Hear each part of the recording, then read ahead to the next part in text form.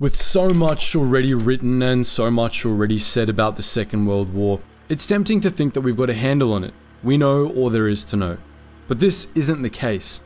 When German forces rolled across Europe in the late 1930s and early 40s, they occupied vast amounts of territory covering the bulk of the continent. Each country experienced this occupation in its own way. Each country had its own political leanings, its own geopolitical history, its own set of Nazi officials running the show. And the Nazi Party viewed these countries differently too. The Dutch and Scandinavians, for example, were viewed very differently from the Slavs and Greeks. So let's try get to the bottom of this. In this video, we're going to be looking at the true thoughts of countries occupied by Nazi Germany during the war. There's a lot to cover here, so let's get started. But before we do, huge thanks to War Thunder, the most comprehensive vehicle combat game ever made, for sponsoring this video. Play for free on PC, Xbox and PlayStation and experience thrilling and dynamic combined arms PvP in the 2000 tanks, planes, helicopters and ships War Thunder offers, which are all incredibly detailed and modeled down to their components, offering players a highly immersive combat experience. The vehicles in War Thunder span over 100 years of development, all the way back to the 1920s. War Thunder offers incredible graphics and detail in 4K resolution, along with authentic sound effects and beautiful music, creating an atmosphere to fully immerse yourself in. Best part? You don't need any fancy equipment to pilot, you can just use your controller or your mouse and keyboard. War Thunder also has one of the most dynamic and detailed vehicle damage models in gaming, basically showing players what and where the actual damage to their vehicle is. As someone who enjoys playing War Thunder on the PS5, I love being able to see exactly which component was damaged or which crew member was actually hurt. For a limited time only, new players, as well as those that haven't played for 6 months or more, can claim a large bonus pack which includes multiple premium vehicles, premium account features, an exclusive 3D decorator for your vehicles, and so much more. Play War Thunder now for free using our link below. Denmark is an often forgotten victim of the German Blitzkrieg. This is partly because the country fell so swiftly and with relatively little bloodshed. As the first phase of Operation Weserübung, the invasion of Denmark and Norway, kicked into gear on April 9th, 1940, there was sporadic resistance. 26 Danish soldiers lost their lives before the government decided a policy of reluctant appeasement was significantly better than total annihilation. Underground resistance continued throughout the war. Groups of Danish fighters committed acts of sabotage across the country, becoming a thorn in the side of their German occupiers. But perhaps the biggest act of Danish resistance didn't occur until 1943. As rumors of Nazi genocide hardened into irrefutable fact, Danes enacted an audacious plans to get their Jewish citizens out of the country and across the Kattegat Strait to safety in neutral Sweden. Around 90% of Danish Jews were saved in a remarkable act of defiance. For the most part, the Danish government complied and collaborated with the Nazi government, but there were limits. In 1943, when the Germans insisted that Denmark introduce a death penalty for acts of sabotage, the Danish government flat out refused. As the Germans overplayed their hand, strike action, civil disobedience, and even armed resistance from Denmark's remaining military units broke out across the country. The Danish government was dissolved, her military and police forces were disarmed, and the country endured its worst period of repression during the final years of the war. Denmark did not experience the same hardships as other nations under the German yoke. In fact, standards of living for her citizens were among the best in Europe throughout the conflict. Despite this, the actions of 1943, directly disobeying German orders of deportation for Jews and death sentences for saboteurs, demonstrate how most Danes felt about their Nazi occupiers. The invasion of Norway began the day before that of Denmark, but the Scandinavian nation would prove a tougher nut to crack for the advancing Germans. It took Germany more than 2 months to overrun Norway, and her troops met with stiff resistance from Norwegian troops eager to defend their homeland, and from the British, French and Polish forces desperate to prevent this vital strategic position in the North Atlantic from falling into German hands. Eventually, Norway did fall, at the cost of thousands of Norwegian and Allied lives. The country's government and royal family escaped to the United Kingdom, creating something of a domestic political vacuum. Enter one of the most controversial figures in European history, Vidkun Quisling, a man whose name has become synonymous with treachery and capitulation. As head of the Norwegian National Socialist Party, Quisling had little support in his home country before the war. Despite this, he was the ideal figurehead for a new Norway under Nazi control, and the Germans were all too happy to let him form a new government. That is, until they saw what he could do, which turned out to be not much at all. Quisling's new government lasted less than a week before it was replaced by a German-appointed commission. However, the poster child for collaboration would get his next shot in 1942 when he was appointed President Minister of the new Nazi collaborationist government. His policies during his term were wildly unpopular with the public and resulted in strikes and riots. The Norwegians' tenure as leader earned him the eternal hatred of his compatriots and a date with the hangman's noose on October 24, 1945. The military resistance to the German invasion, as well as the domestic and political resistance to Quisling's government, show how Norway fought to reject Nazi rule.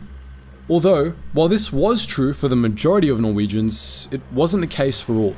Around 15,000 Norwegians, perhaps taken in by the idea of an Aryan master race aligned with their own Viking roots, volunteered for military service in Wehrmacht and SS units, and around 7,000 of these volunteers served on the front lines.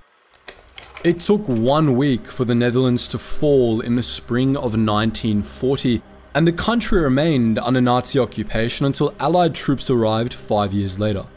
In Hitler's view, the Dutch were fellow Aryans, brothers and sisters of the Germans, and so the Nazi high command hoped the Netherlands could more or less assimilate into a growing empire. This meant life, at least at first, went on largely as normal for most of the population. The crucial word here being most. Over 100,000 Dutch Jews were put to death in the Holocaust, and some estimates suggest that practically all Dutch people of Romani descent were killed. There was considerable resistance, mainly in the form of protecting religious and political freedoms barred by the Nazis, and hiding those at risk of deportation and murder. A strike in 1941 saw at least 100,000 workers down tools in protest of the barbaric killings. But there was also collaboration. Anton Mussert, leader of the National Socialist movement in the Netherlands, was arrested and put to death after the war. Many of his fellow National Socialists were also arrested, but there were few other convictions. It's estimated that some 25,000 Dutchmen signed up to serve in the German armed forces. The semblance of normality that many Dutch had enjoyed came to a bitter end in the final years of the war. Strike actions were brutally put down by an increasingly nervous occupying force, while a German blockade brought about the hunger winter of 1944 to 1945, during which famine and harsh weather killed up to 22,000 people. It was only after the arrival of Allied troops in May 1945 that the famine lifted. In 1936, still reeling from the damage done by the First World War, King Leopold III declared Belgium's neutrality. As the clouds of a new war gathered over Europe, Leopold III maintained his position of appeasement and placation until he could do so no longer. When Germany invaded in May 1940, he appealed for help, but help did not come. His neighbours were already dealing with invasions of their own. And so, Belgium fought on for 18 days before she, too, succumbed to the German juggernaut. Leopold III is a polarising figure in Belgian history. His motives were sound. After all, Belgium had been shattered by relentless fighting in World War I, and the king had a right to avoid the same thing happening again. But many considered him a coward and a fool. Both Churchill and the French president Paul Reynaud held a dim view of the king. Former British PM David Lloyd George didn't hold back, calling his actions a squalid sample of perfidy and poltroonery. The king didn't help himself by meeting with Hitler and appealing for the release of prisoners of war. Hitler pledged to release prisoners from Flanders and Wallonia, but drew the line at freeing Belgium's French-speaking POWs. He also permitted the Flanders Parliament to reform, driving a wedge between Flemish and French-speaking Belgians who already endured an uneasy relationship. Economic hardships were felt on both sides of the linguistic divide, and the Nazi occupation proved tough and repressive for a people already struggling to rebuild following the First Global Conflict. The Belgian civil service, which remained intact throughout the war, resisted as they could, refusing to comply with deportation orders that would send Belgium's Jews to their deaths at camps like Auschwitz. Far-right parties that had emerged in Flanders and Wallonia before the war flourished under the regime, an anti-communist sentiment convinced many collaborators to join the Nazi cause. And the collaborators could be just as brutal as the occupiers. In 1944, far-right Rexist paramilitaries massacred 27 civilians at Courcelles in reprisal for supposed resistance activities. Belgium's liberation brought an end to the occupation in 1944, but not to the divisions that are still felt in the country to this day. It really comes down to which France we're talking about in this section. There were essentially three Frances during the war: Free France, Vichy France, and Occupied France. Free France was stateless until 1942, a government in exile administered in London by Charles de Gaulle. From November 1942, Philippe Pétain and his men governed France's liberated territories. By their very nature, the Free French were fully on the side of the resistance. Vichy France was essentially the opposite. Under Pétain, Vichy retained the southern zone, roughly 40% of mainland French territory in the southeast, but was nothing more than a client state of Nazi Germany. Pétain had been a heroic general lauded for his actions at Verdun in 1916, but as an aging statesman, he presided over a vilified collaborationist government. After the war, he would be sentenced to life in solitary confinement, where he would die in 1951, aged 95. Occupied France was the northern zone, comprising all of northern France and the entirety of its Atlantic coast. Once the war in the Mediterranean began to turn against the Germans, the German military regime took over all of France's mainland, effectively ending the Vichy regime. When we talk about the French resistance and the courageous deeds of groups like the Maquis, we are largely talking about the actions in the northern zone. Here, Free French guerrilla units and saboteurs, aided by British Special Operations Executive and American Special Forces, wrought havoc behind German lines as part of a vast network of resistors. Names like Violette Savour, Jacques Porrier, and Pearl Witherington have passed into legend, but there were many, many others. As many as 500,000 by some estimates, who made enormous sacrifices for the cause. Of course, this doesn't mean there were no collaborators in occupied France. Some may have felt that collaboration was the only way to survive. Others may have simply tried to maintain a shred of their normal pre-war lives. There were certainly also those who sympathized with the Nazi cause. The French resistance is one of the most famous aspects of the war in Europe, but we shouldn't let the romance of this history get in the way of the truth. When the Germans annexed Czechoslovakia, the nation was split. The Czech lands to the west became a German protectorate, while the Slovak region to the east became a Nazi puppet state, with some territories annexed by Hungary. As a result, the Czechoslovakian experience of the war really depends on which side of the dividing line you found yourself on. For Czechs, Nazi rule can be distilled down to two central figures: Reinhard Heydrich and Emanuel Moravec. Heydrich was only 37 when he was appointed Reichsprotector of Bohemia and Moravia in modern-day Czechia. As a young man, he'd shown himself to be a capable and ruthless adherent to Nazi doctrine, leading the Gestapo, orchestrating the brutal events of Kristallnacht in 1938, providing the pretext for the invasion of Poland in 1939, and chairing talks that led to the infamous final solution, or the Holocaust. In 1942, aged only 38, he was assassinated by members of the Czech resistance in the village of Lidice. Heydrich's killing demonstrated both the strength and organization of this resistance and the brutality of German countermeasures. In response to the assassination, Lidice was laid to waste and its population exterminated. Emanuel Moravec, on the other hand, was himself a Czech. The former colonel turned politician was Czechia's foremost Nazi collaborator. To some, he was a conflicted man who was not aware of the full extent of the Nazi mass murder of Jews and other marginalized peoples. To most, however, he was simply a traitor, an opportunist who saw his chance to achieve power and glory under Nazi rule.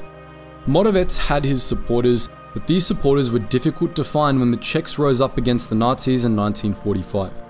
Hopeful that a Czech voice would quell the disharmony, the German authorities asked Moravec to broadcast an appeal for calm.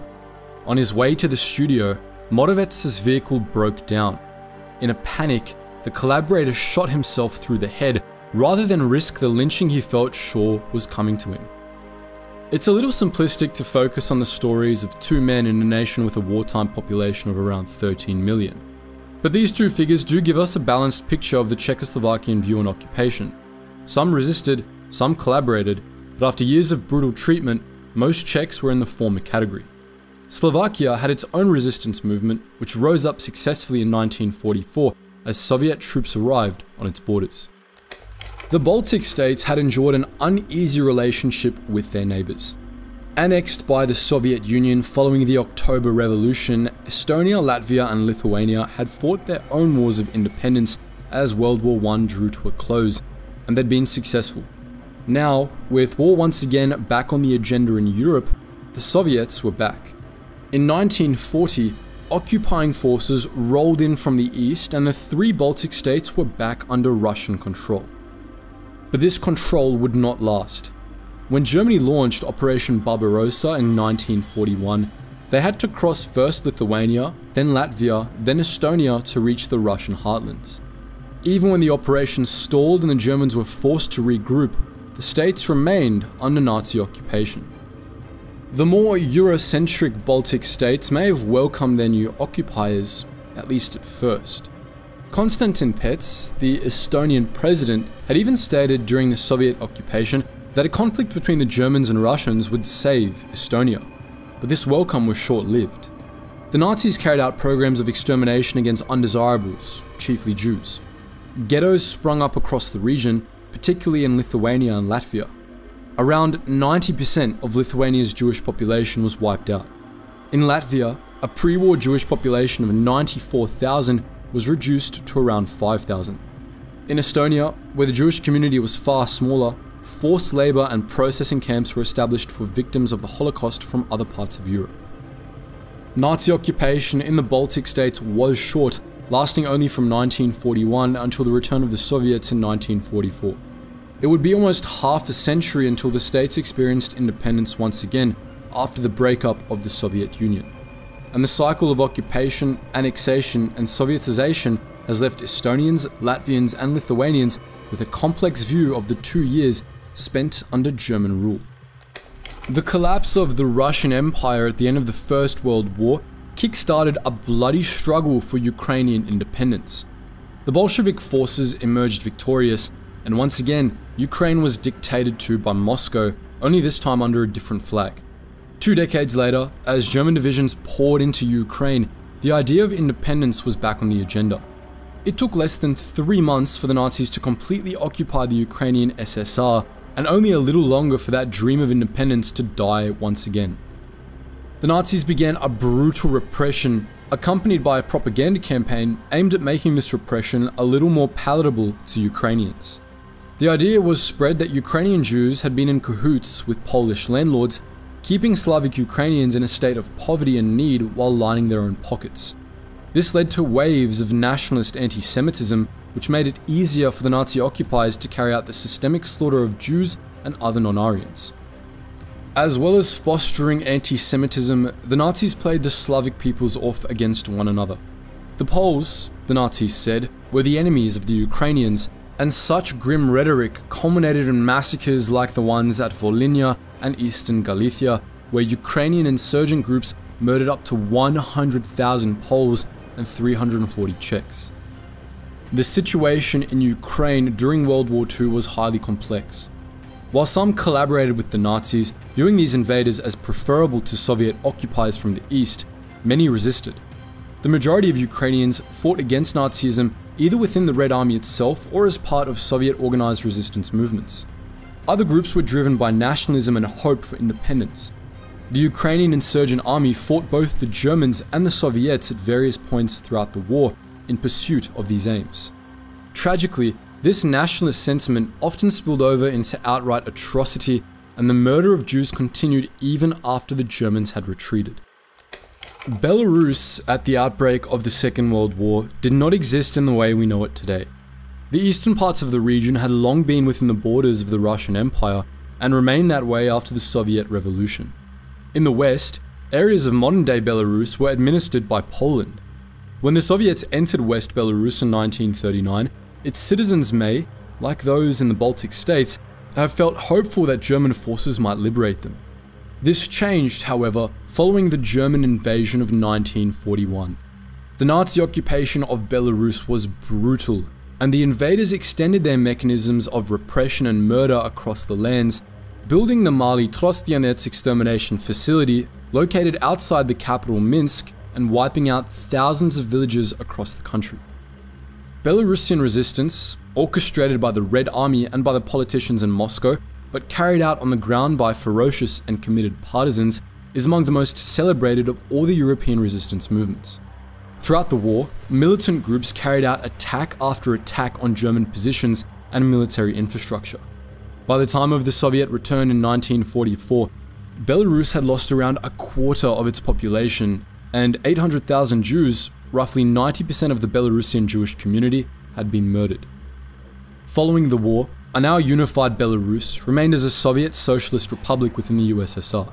Following the collapse of the Union in 1991, Belarus has not always seen eye to eye with its Russian neighbor on economic matters, but maintains a close cultural and more recently military relationship. The Germans initiated two enormous operations in an effort to subdue Yugoslavian resistance during World War II. The first, Fall Weiß, or Case White, proved inconclusive, but inflicted heavy casualties on the partisans. The second, Fall Schwarz, or Case Black, also proved inconclusive, at least militarily and strategically, but was essentially a failure for the German occupiers. During Case White, Yugoslavian Chetnik groups fought alongside Axis troops. These were staunch anti-communists, not so much aligned with Nazism and fascism as completely opposed to the leftist ideologies of the partisans. But the alliance was an uneasy one. Hitler had no time for the Chetniks, and had Case White been seen through to its planned conclusion, would have turned on them after the partisan nuisance was dealt with. As it turned out, the Chetniks were defeated in battle and then disarmed as Case Black unfolded in May 1943. The partisans, meanwhile, had become far more than just a nuisance. Their guerrilla activities were causing havoc in the occupied Balkan states, and they had to be eliminated. And they very nearly were. At Sutjeska, the partisan forces were pinned down by an encroaching German enemy. Alongside these forces were the partisan high command, as well as a British SAS officer, a field hospital with thousands of wounded troops, and a corps of volunteer nurses. Understanding the gravity of their situation, the partisans fought a desperate battle up the canyon, heading eastwards towards safety. Their commander was wounded, the SAS officer killed, but thousands of partisans broke through enemy lines and lived to fight another day. That commander was Josip Broz Tito, a man who would shape the future of Yugoslavia for decades to come. The Nazis, enraged by the actions at Sutjeska, hunted down the wounded and the nurses who stayed with them and executed all they found. The stories of Nazi brutality in the Balkans, particularly in Serbia, have been etched into history, as have the actions of the partisans who resisted them. But true history is never quite as simple as that, and anti-communist sentiment was enough to drive many Yugoslavians to the Chetnik cause, and by extension, to collaboration. Unlike most of the other countries in this video, Greece was first invaded not by Germany nor the Soviets, but by Italy. In 1940, Italian forces in Albania pushed southwards into Hellenic territory, and the Greco-Italian War began. If the Greeks were caught off guard by this, they weren't the only ones. Hitler, too, was surprised by the actions of his Italian enemies, and many of Italy's own generals advised against the move. They were right to do so. The Greek armed forces pushed the Italians back and went on an offensive of their own. Mussolini was humiliated. But the jubilation would not last for Greece. They had resisted Italy, but a German orchestrated Axis invasion would prove too much. From April 1941, Greece was an occupied territory. This occupation proved disastrous. Food shortages and famine devastated the country. In the capital, Athens, alone, some 300,000 people died of starvation. Violence was also meted out by the occupying forces. Resistance fighters, minorities, and dissidents of all kinds were arrested and put to death. Unlike in the Netherlands, the Nazi officials did not view indigenous Greeks as Aryan brothers and sisters, and processes of ethnic cleansing were launched by the occupiers. The occupation lasted for 3.5 years and left Greece a broken nation. 2 years after liberation, The Greek Civil War broke out between right-wing groups and left-wing groups, resulting in more than 150,000 deaths and lasting divisions and political instability in the Mediterranean nation. A right-wing military junta would rule Greece from 1967 to 1974. When Vyacheslav Molotov and Joachim von Ribbentrop drew up their famous pact in August 1939, there was more at stake than simple non-aggression. In secret protocols attached to the pact, the Soviet Prime Minister and the Nazi Foreign Minister outlined spheres of influence in Eastern Europe, regions that would fall under the Russian remit and regions that would be administered by Germany. For Poland, this meant being ripped in two. On September 1st, Germany invaded from the west. 16 days later, the Soviets invaded from the east. The partitioning laid out in the pact was now in effect. Only, Germany wasn't done. In 1941, the Molotov-Ribbentrop Pact was torn up, just like Poland had been, and the entire country fell under German control. While Poland longed for independence from both the Germans and the Soviets, the situation was a little less complex here than it was in places like Ukraine or Estonia. Poles did not look warmly upon the German invaders. They never had a chance to. An estimated 6 million Polish citizens are believed to have lost their lives during the war, most of whom were civilians killed by occupying forces. Collaborationist groups from Lithuania and Ukraine also committed atrocities against the Poles, who were massacred in their thousands.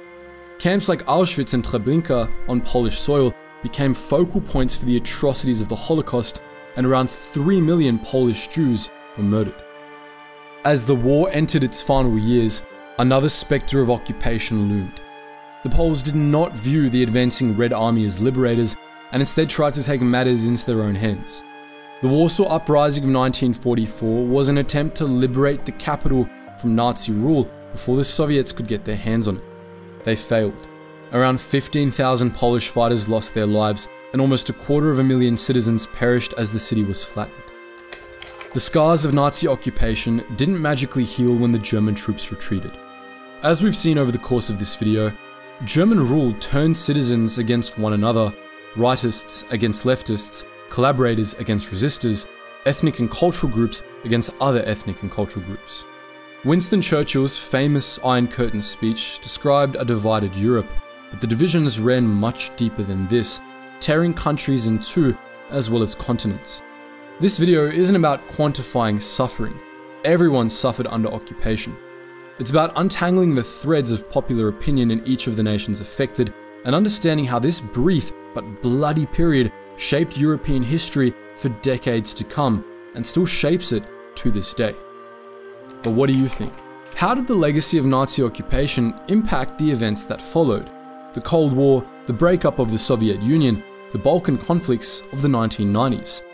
Let us know in the comments, and as always guys, thank you so much for watching, and I hope you learned something new. Massive thanks to War Thunder for sponsoring the video. To experience epic World War II PvP battles in planes, tanks, ships, and much more, be sure to head to the link in my description and take advantage of the large bonus pack War Thunder is offering, including multiple premium vehicles, premium account features, the 3D vehicle decorator, and much more.